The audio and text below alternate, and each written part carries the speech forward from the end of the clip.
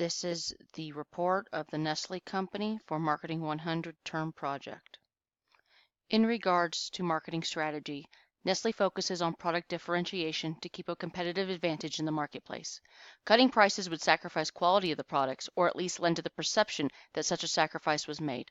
Nestle has a very powerful brand recognition in the market, so design overhauls would lose the nostalgia and trust the brand capitalizes on with consumers. Product differentiation by country and even by regional culture helps Nestle keep its sustainable competitive edge. Nestle has a global network of more than 30 research and development centers across 5 continents to create culturally specific offerings that appeal to country-specific values and needs. This helps Nestle create products that are tailor-made to different culture-specific interests, whether they be increased nutritional offerings in Africa or products sensitive to the restrictions on certain ingredients in India. Nestle touts that R&D centers have both a global role and a more local role by meeting regional needs or providing know-how in specific areas of technical expertise, such as system technology and health sciences. A SWOT analysis of the Nestle Company provides the strengths, weaknesses, opportunities, and threats to the brand. Some of the strengths of the brand include a diversified product and brand portfolio, research and development, distribution channels, geographic presence, proven track record with mergers and acquisitions, a strong brand reputation, strong relationships within the supply channel, and well-established relationships with corporate partners. Some of the weaknesses of the brand include a consistency in the quality of products, CSR implementation, a 2015 lawsuit filed by India's government regarding alleged unfair trading practices, criticism regarding varied issues related to its supply chain and resources, the fact that most sales come from a small number of brands, increasing vulnerability to changing trends. Some brands are now seen as out of date or old-fashioned, and high dependency on advertising.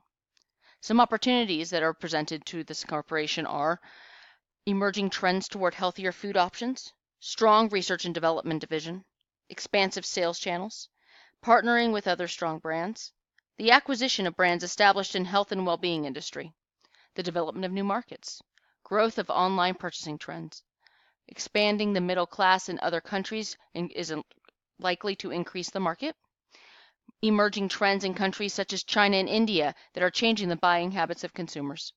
Some of the threats to the brands include food contamination, healthier eating trends, trends against the popularity of chocolate products, an uptick in private labeling offerings, rising cost of raw ingredients, pressure from retailers to lower prices, and increasing trends toward eating outside the home. In regards to Nestle's target market, Nestle's traditional nostalgic brands such as Carnation, Gerber, and Coffee Mate appeal to baby boomers who associate these brands with their childhood and a trusted name. With Nestle's increasing focus on health and wellness brands, in addition to an increased portfolio of healthy options, they are seeking to broaden their target markets. The targeted market for their health wellness brands such as L'Oreal, Garnier, Kiehl's, and Ralph Lauren are Generation X, individuals born between 1965 and 1976, and Generation Y, born between 1977 and 2000. As these generations continue to have children and approach middle age, these health and wellness brands will hold greater appeal to these age brackets. Nestle is investing in the future of their brand by appealing to Generation Z as well, which are those born after 2000, with health and wellness brands like Maybelline and Diesel, along with candy and ice cream brands such as Wonka, Dreyer's, and Drumstick. Competition. A key competitor of Nestle in the novelty and candy market is Mars Inc. With their key brands such as M&M's, Dove, Skittles, and Twix, Mars serves as a primary competitor to Nestle's novelty division, including the Wonka, Sweet Tarts, Kit Kat, Rolo, and Butterfinger brands.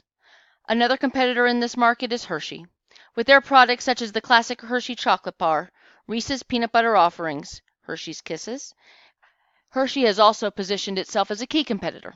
According to Statista, Nestle leads the novelty market in the United States, with their Drumstick brand earning more than $240 million in 2015 alone. While not a market leader in the U.S., the innovation of Hershey's is poised to be the current innovation leader in the novelty candy industry, recently winning the Best in Show award at 2016 Sweet and Snack Expo with their Reese's Peanut Butter Cup filled with Reese's Pieces candies. Nestle will need to utilize their extensive R&D department to continue to stay ahead of emerging trends in this division. A key competitor of Nestle in the health and wellness division is Danone. According to the Hope Lee of the Euromonitor, Nestle and Danone are primary competitors and both have a strong presence in the bottled water and baby food. Nestle leads the market in the U.S. with $10.4 billion in baby food sales in the U.S. in 2015 alone, compared to Danone's $5.7 billion.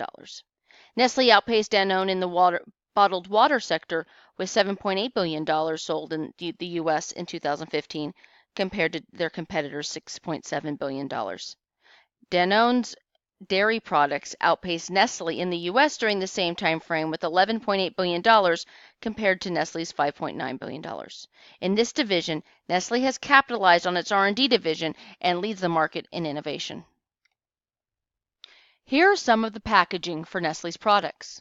Some of the packages, such as Haagen-Dazs, Dreyer's, Carnation, and Crunch products have kept their packaging very similar to the historic routes, which effectively capitalizes on the nostalgia and trust built around these brands over decades. For other items, such as Kit Kat, Milo, Nesquik, and Gerber, the packaging has changed throughout the years to appeal to children, who often drive buying behaviors for these products.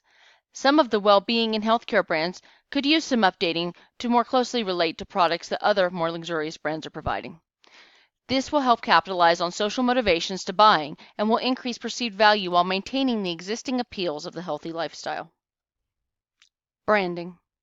Nestle's flagship lines include the Nestle logo prominently displayed on packaging. This helps increase and maintain brand awareness. The IBS Center for Management Research points out Nestle's logo was an important part of the company's corporate identity. The nest was a graphic translation of Henry Nestle's name, which meant little nest. Likewise, the continuity of the use of the prominent Nestle logo also capitalizes on the brand equity of their portfolio of products and encourages brand loyalty for their varied food product lines. There are multiple lines under the Nestle banner, many of which are not food items.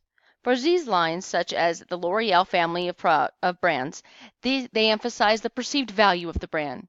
With their tagline, "I'm worth it," and celebrities featured in their advertisements, the line encourages the market to indulge in their products, just like movie stars, models, and singers do. To increase appeal to men, Kiehl's participated in a very successful co-branding venture with Marvel Comics. L. O'Reilly Adams recalls that Kiehl's worked with Marvel Comics Context Studio to create a branded issue of the Captain America comic. The storyline was custom to Kiehl's. Captain America must protect rare botanicals hidden in the Kiehl's 3rd Avenue basement of New York. Nestle Services. While the bulk of Nestle's offerings revolve around products, the Nestle family of brands does offer services as well. Nestle offers customer service, which can be reached by phone or email, which promises response within 24 hours. Nestle also offers programs which assist the food service industry in utilizing Nestle products as part of tailored food and beverage solutions with a focus on taste and health. There is also an emphasis on what Nestle coined as creating shared value, which they define as including a socially responsible and environmentally sustainable approach to how we source, manufacture, package, and transport our products, and how our products impact the quality of life for everyone we touch, including farmers who supply us, suppliers, trade partners, and consumers. Specific to their product line aimed at pregnant women and children under 5 years old, Nestle has developed their Nestle Baby program, which includes coupons, samples, feeding guides, and customized content such as tips, tools, videos, and community support board. Touting a philosophy of mom and baby first, this program cites World Health Organization suggestions aimed toward breastfeeding and focused on their Canadian market primarily. Partnering the Nestle and Gerber brands masterfully, the program reminds customers that Nestle and Gerber share a philosophy of giving babies the best in everything we do. Together we offer a lifetime of trusted infant nutrition, giving your baby the best start with every start. Nestle's trends in pricing. 2016 is highlighted by the overall trend of product awareness, especially as it relates to the food industry. Much of this increased awareness and education will come from internet sources. Michael Whiteman, food and restaurant consultant, observes that to eat right, people are going online to raise their food IQ and make more informed choices. This has only heightened the prevalence of so-called functional foods. Food Trends Report found that while the concept of functional foods has been around for decades, Interest in these specific foods is growing faster than before. These trends offer potential opportunities for the Nestle family of brands because their online footprint via their highly developed Nestle.com portal provides an abundance of information regarding health and wellness, as well as an Ask Nestle site for consumers to educate themselves about Nestle products, health and wellness, and other prevailing world concerns such as the environment and human rights. The pull towards functional foods could be a potential threat to the brand, highlighted by traditional foods heavy in carbohydrates. But with the addition of emerging functional foods, this threat could be mitigated and converted into an opportunity to increase market share. Nestle, as one of the world's premier food groups, uses competitive parity to ensure that they maintain their market dominance. In their press release, Nestle said competitive pricing helped to lift sales growth in spite of tough conditions in emerging markets and Europe, reassuring investors worried by recent negative news from its peers.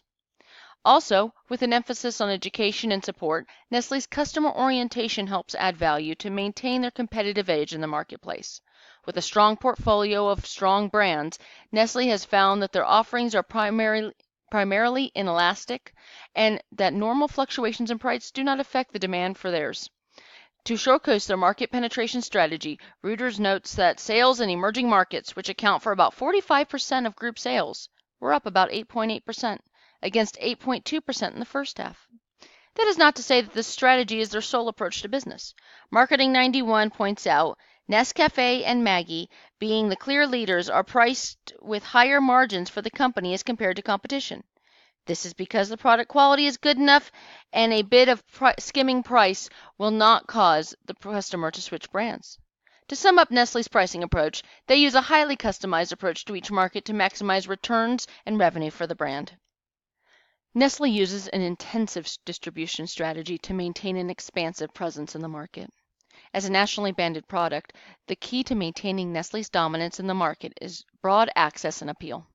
Located prominently in conventional supermarkets, supercenters, warehouse clubs, and convenience stores, Nestle's food, beverage, and health products, from Dreyer's and Wonka to Gerber's and Pure Life brands, can be found at most food retailers in the United States and abroad. General merchandise retailers such as department stores and specialty stores carry Nestle's perfume lines under the Ralph Lauren, Yves Saint Laurent, and Giorgio Armani lines.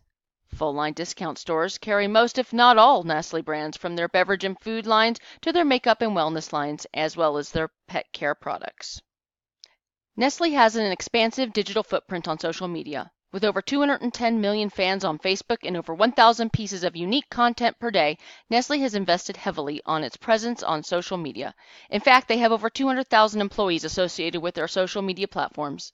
Additionally, their website is incredibly interactive and educational and allows consumers, medical professionals, and food service industry personnel to educate themselves as to the associated value of the Nestle family of brands. Consumers can find links to frequently asked questions, can access Nestle's Facebook, Twitter, LinkedIn, and Google Plus accounts, and can email the company requesting an email or phone response to inquiries or concerns.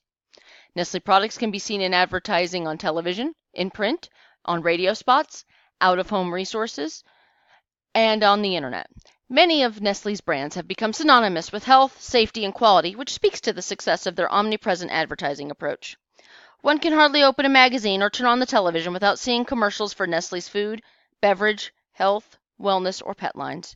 The tagline from their L'Oreal line, which declares "I'm worth it," has become a cliche and a battle cry for 30 to 50-something women across the United States. What expectant parent isn't familiar with the Gerber brand, and what parent of a child doesn't know the Nesquik bunny? The advertising strategy of Nestle has managed to saturate the market with their products without the brand exhaustion that can be faced by some. Personal selling for the majority of Nestle's line of products would not be beneficial for the brand. Face-to-face selling works better for emerging brands and complicated products. As a firmly established food and beverage brand, many of the items don't lend themselves to this form of sales. Additionally, their health and wellness brands have an established reputation to capitalize on. This concludes our presentation on the Nestle brand. For more information regarding this product, including links to the work cited in this presentation, we can be reached at ness-lee-co.tumblr.com. Thank you very much.